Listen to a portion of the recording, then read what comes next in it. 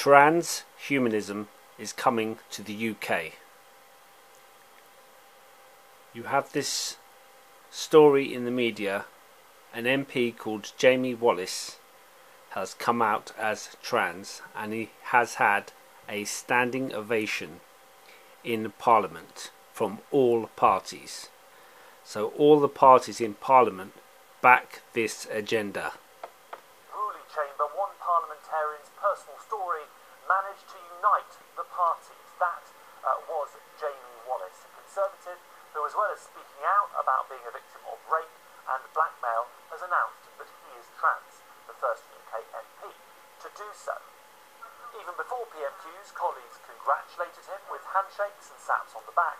Later, party leaders added their praise. I know that the House stands with you and will give you the support that you need to live freely as yourself. Can I start by joining the Prime Minister in his remarks in relation to the Honourable Member for Bridgend?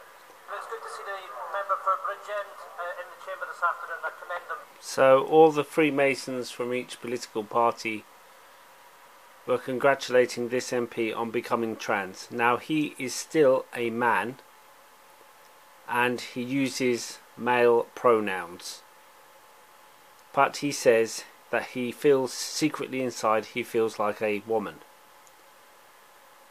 That means he could go into any toilet, female toilet, just because he feels like a woman.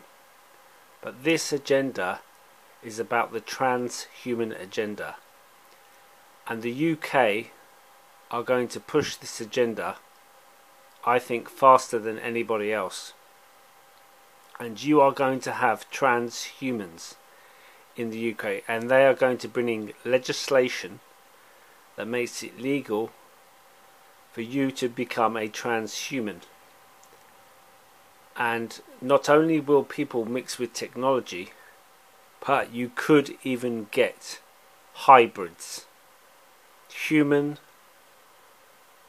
technology hybrids, and maybe even human alien hybrids, legalized in British law. And if people think my channel is crazy, it is nothing compared to what is going to go on in the world. So all these MPs were congratulating this man on becoming trans. Let's have a look at Jamie Wallis. He was elected in 2019. He has actually fled the scene of an accident in his past. He was also done for driving recklessly, and he owned a dating company which was a sugar daddy dating website which offered students financial relationships with wealthy sponsors, to a kind of prostitution. He was a co-owner of a sugar daddy dating website. He was also a member of a company which was banned by the Ministry of Justice, some kind of insurance company. And yet this man has been applauded in the Houses of Parliament just because he says that he secretly feels like a woman. What this really is about is the transhuman agenda, and they are going to defend the rights of people who want to become transhuman. And this makes sense of all the agendas that are going on with what people have been taking, the reduction in the number of cows which they need, and their mission is to become transhuman. You are going to have transhumans in the UK very soon. Now, what is very interesting is that this man, Jamie Wallis, he studied astrobiology, and he was awarded a doctorate at Cardiff University, focusing on Cometary Panspermia. Cometary Panspermia is that life came from comets from space to Earth. Also, I have been going on about how they plan to use a meteor strike from the debris of a comet. So they're going to use a man-made event which they're going to sell as being meteors from a comet hitting the Earth to reduce the number of cows on Earth. So he worked on this doctorate, which is based on evidence for cometary panspermia,